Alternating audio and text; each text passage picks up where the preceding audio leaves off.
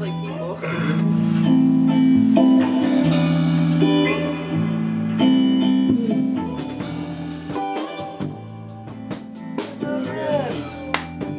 Oh shit, sorry. You can just get to stand behind. So you can like Birdie.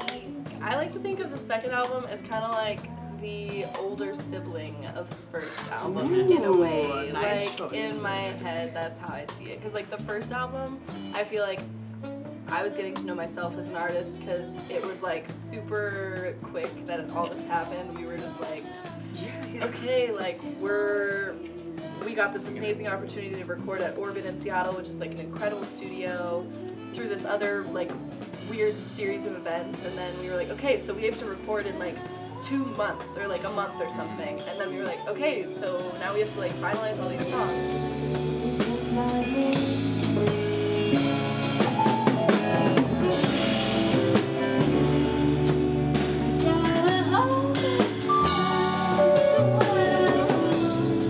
I honestly know the first Erina album really well. It's the purple one with the plants and the face sculpture. And when I play live, I try to think of that one and then the transcendence to the Birdie album because it's I think it's a very romantic and nostalgic fucking album. I don't know. And you said the meaning was like because of your grandma. Mm-hmm. Yeah. Birdie was my great grandma. Boom! That's beautiful.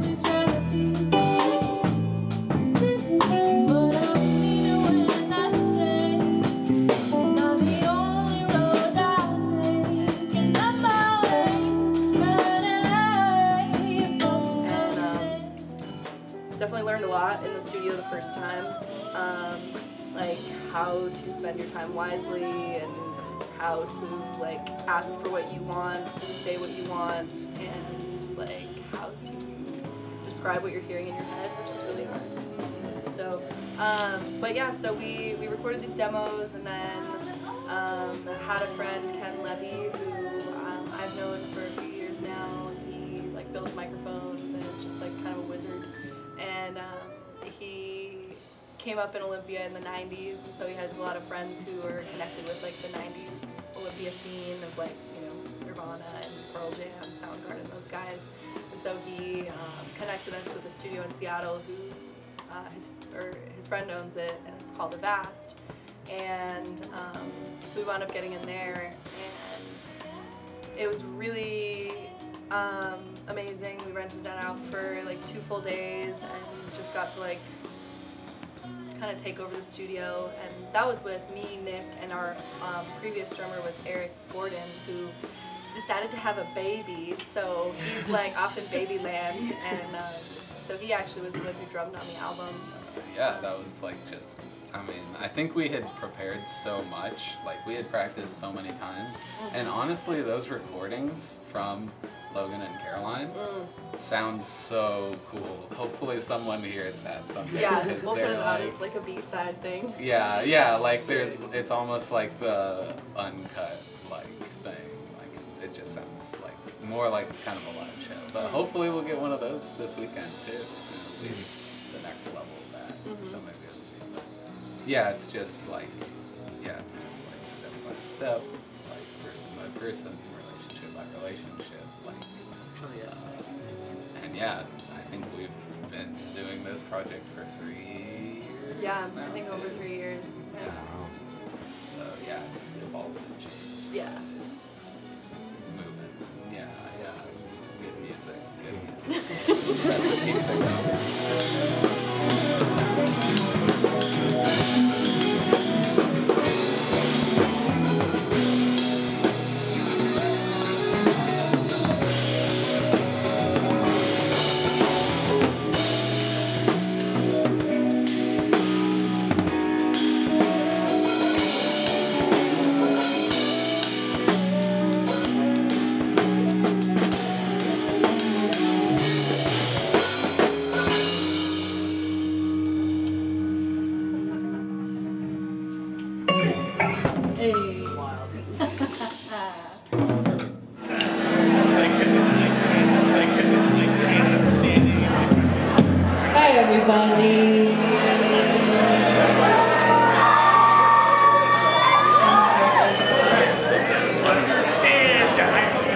So many familiar faces. So many new faces. Thanks everyone for coming. We're called Erina. This is our album release show. We put out an album. We wrote it and recorded it and released it, which is sometimes the hardest part, I think. The writing it and the recording it seems to come a little bit easier. And once you have to be like, okay, no more edits, no more overdubs, no more backup vocals, Jesus. And then the world gets to hear it and think all their thoughts. And it's fucking nerve-wracking, I'm gonna be honest with you guys. So. Cheers. Each and every one of you, thanks for being here. This is fucking amazing.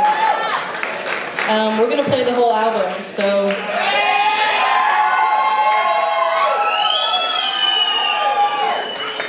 Also, congrats to Ani for winning the raffle. That's crazy. I'm really happy about that. And I would have been happy with anyone, obviously. No bias here. It's always nice knowing it's going to someone who's a fan and who will rock that shit.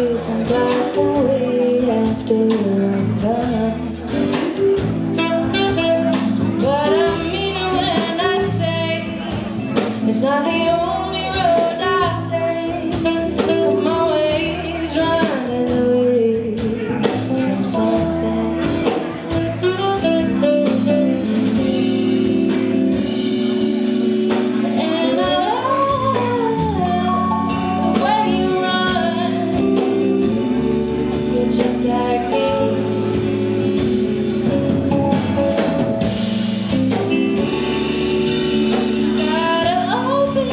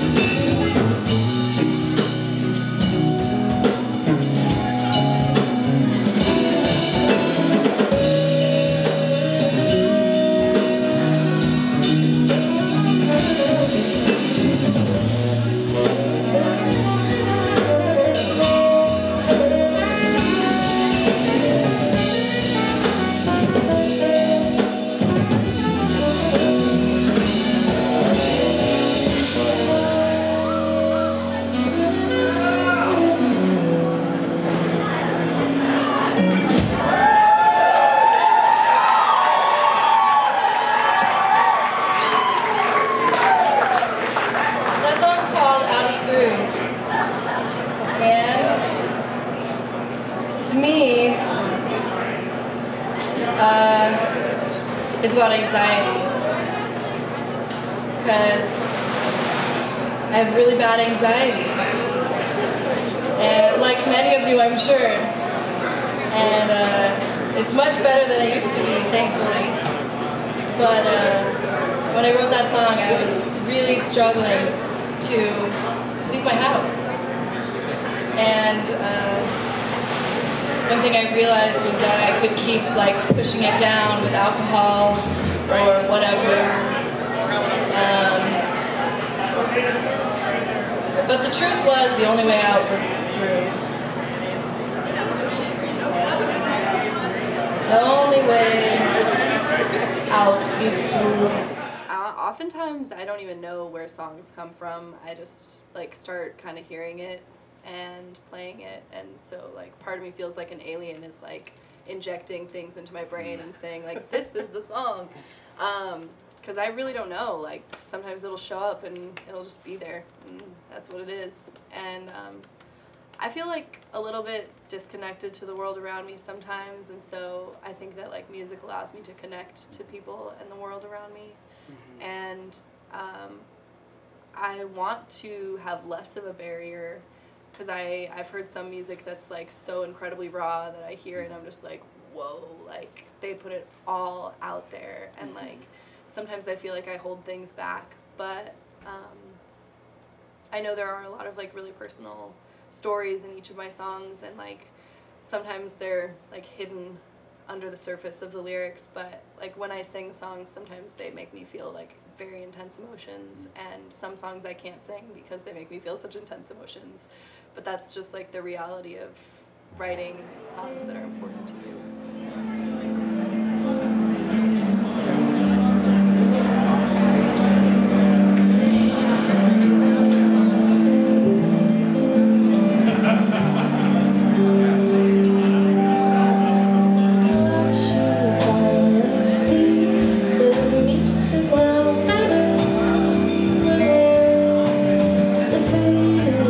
Stay covered.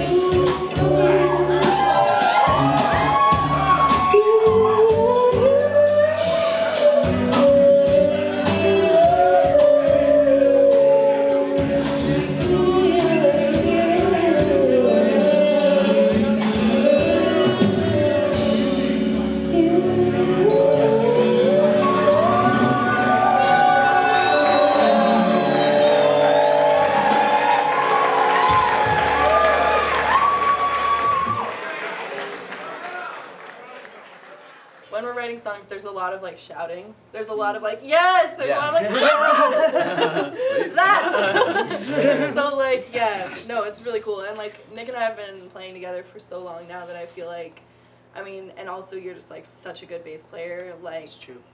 best bass player that I have ever had the pleasure of like hearing and playing with. And so I find that it's just very easy to like, you know, things just like flow. And that's been a very like solid connection for multiple years now. So props. Cool. Wait, I have one more metaphor that maybe explains that better. Yeah. It's maybe more like you're writing the script kind of thing, and like there's the scenes that are coming, and it's not, I mean, we're all in the soundtrack of it too, the soundtrack of it, but in some ways it feels like more like the instruments are more like side characters or those kind of things, like elements within the story that or you know, have various degrees of understanding about in personal associations with. And so by that, it all comes together into like some kind of film-like montage. I see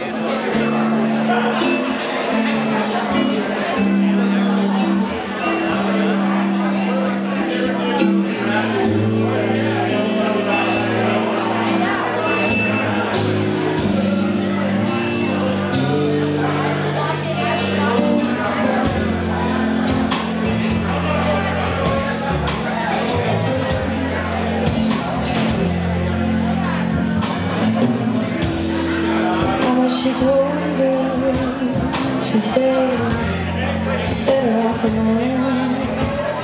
So there you are, you're never gonna make it.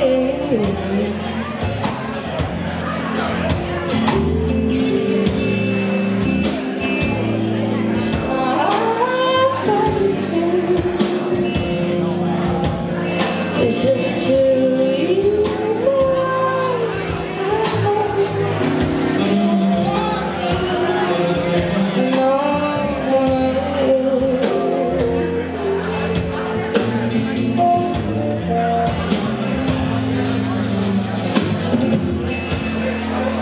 she told me, she said, listen to your heart. Said there's a wealth of knowledge within you, woman. She says the right life will come along. She said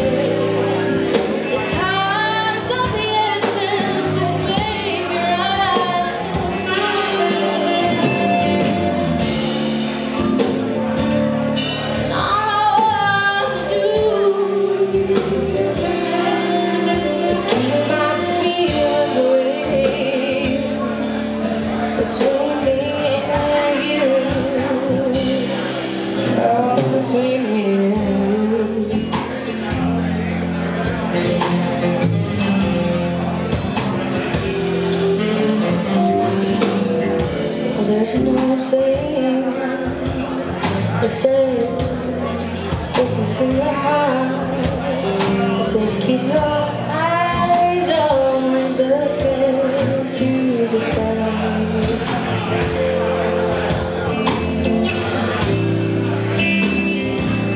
So don't you blink your eyes.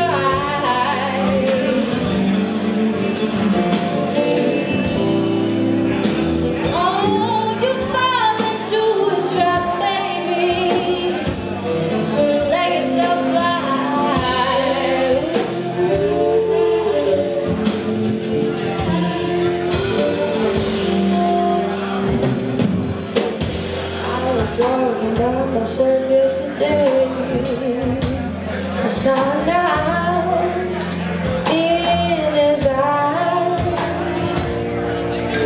It's in his eyes.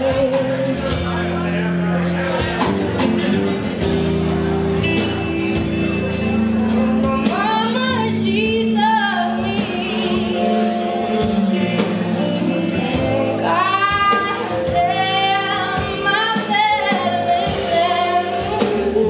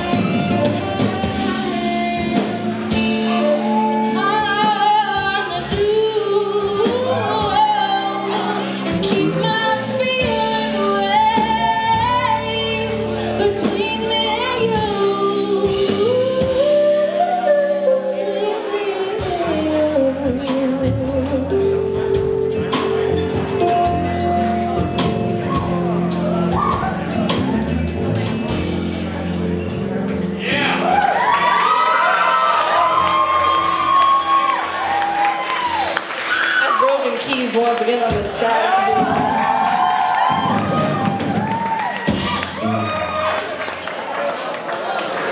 Alright, so now you're all asleep. Let's party!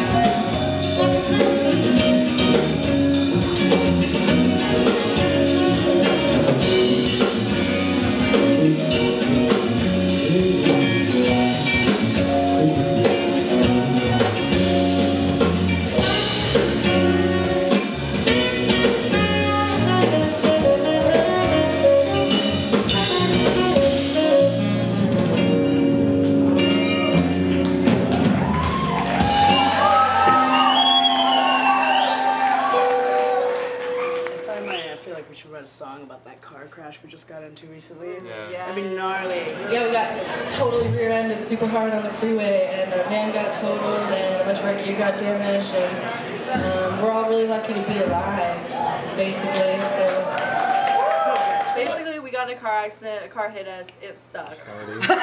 Yeah. So the initial goal was that we were like gonna have this album released in Bellingham. We were gonna play with Porch Cat, who's like an incredible musician. We were super stoked. And then we were going to do a little album released here in Olympia because we were like from Olympia, so we wanted to do one for like our fans down here. And then we were going to do one in Seattle. So we were like, okay, we're going to have like a bunch of different album releases so that people don't have to travel very far to like come, you know, celebrate the release or whatever. It's okay. It's funny. Bellingham did not work out. Nope. So we will see. We're knocking on wood. Olympia should work out. The venue is a couple blocks from here. Hopefully we'll make it. No driving. Yeah. No I-5. Just gonna carry all your gear. Like, I've never been in a car accident before, but Nick was driving and he handled it like a fucking champion. Literally just like held onto the wheel and kept us from doing any crazy like loop-de-loops or spins or anything that could have happened. We all looked out for each other, like we're, you know, we're gonna be okay. And we're not dead. And we ain't dead. So the universe was speaking to us and telling us like, you guys have more to do.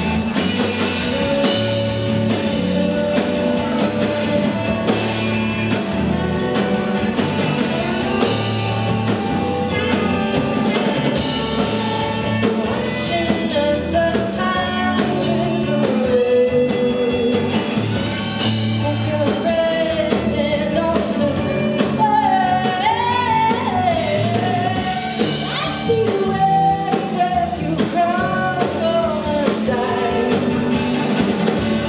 Don't wait for me to go right.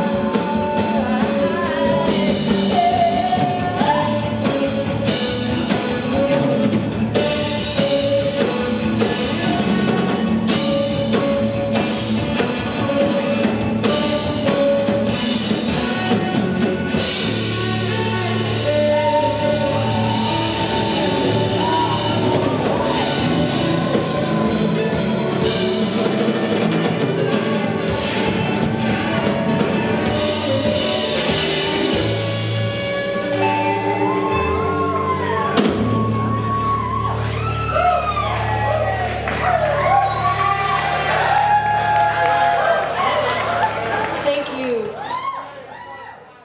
Music for me is like therapy.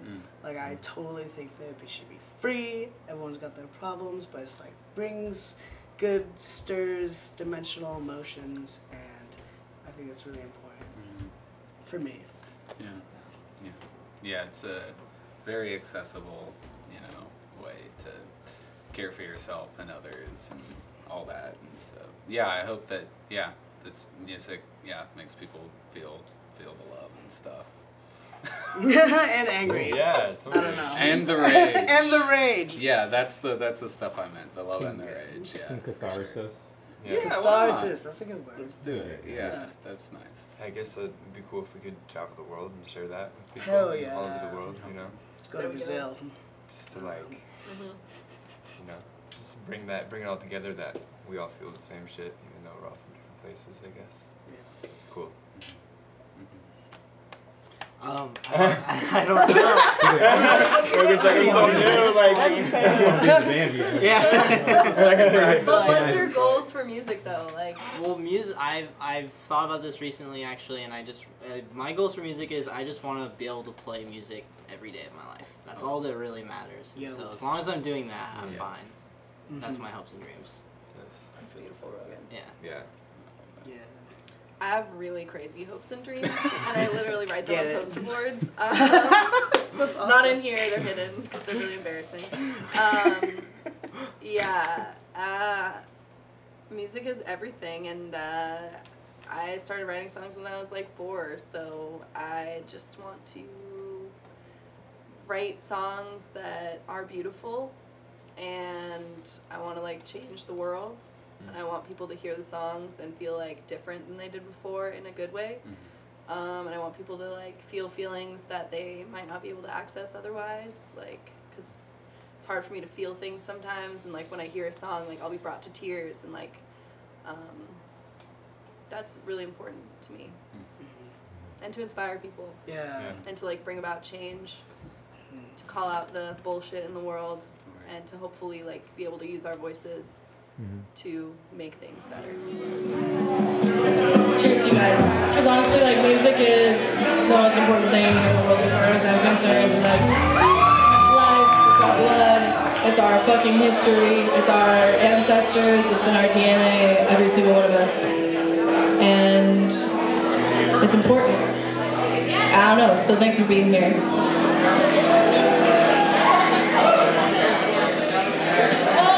Dude, shout out to Eric Gordon, who drummed on this album, actually, and then had a baby, so living in babyland now. Little Fox Gordon, that's the baby's name. Really good name, I know, right? So. And Carlin had the baby, physically. She had that baby.